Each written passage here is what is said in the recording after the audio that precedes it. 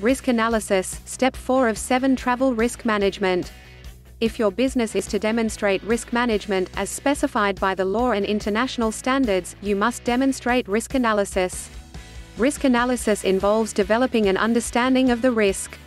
Risk analysis provides an input to risk evaluation and to decisions on whether risks need to be treated, and on the most appropriate risk treatment strategies and methods.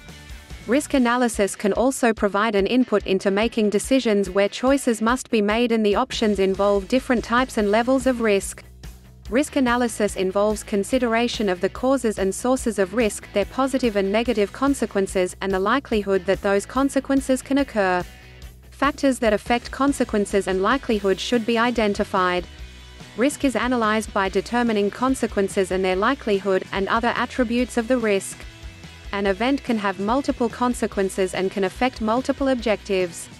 Existing controls and their effectiveness and efficiency should also be taken into account.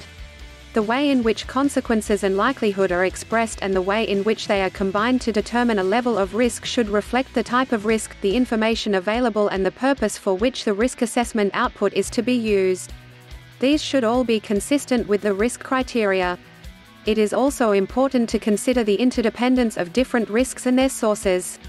The confidence in determination of the level of risk and its sensitivity to preconditions and assumptions should be considered in the analysis, and communicated effectively to decision makers and, as appropriate, other stakeholders.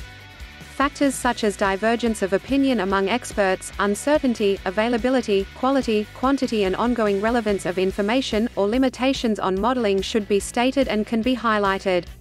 Risk analysis can be undertaken with varying degrees of detail, depending on the risk, the purpose of the analysis, and the information, data and resources available. Analysis can be qualitative, semi-quantitative or quantitative, or a combination of these, depending on the circumstances. Consequences and their likelihood can be determined by modeling the outcomes of an event or set of events, or by extrapolation from experimental studies or from available data. Consequences can be expressed in terms of tangible and intangible impacts. In some cases, more than one numerical value or descriptor is required to specify consequences and their likelihood for different times, places, groups, or situations.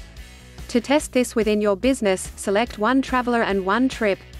Now demonstrate all the above, as it applies to that specific traveler and that specific journey. Now apply it to 10 travelers and 10 business trips. Is the risk analysis clear, documented, unique and specific to each traveler and trip? If not, you don't have adequate evidence to demonstrate travel risk management, in addition to having an inadequate system of risk analysis.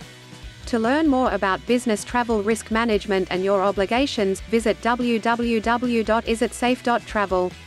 Next, in this series on travel risk management, we examine risk evaluation, step 5 of 7 required for travel risk management. Safe work systems and enterprise risk management, inclusive of business mobility and travel.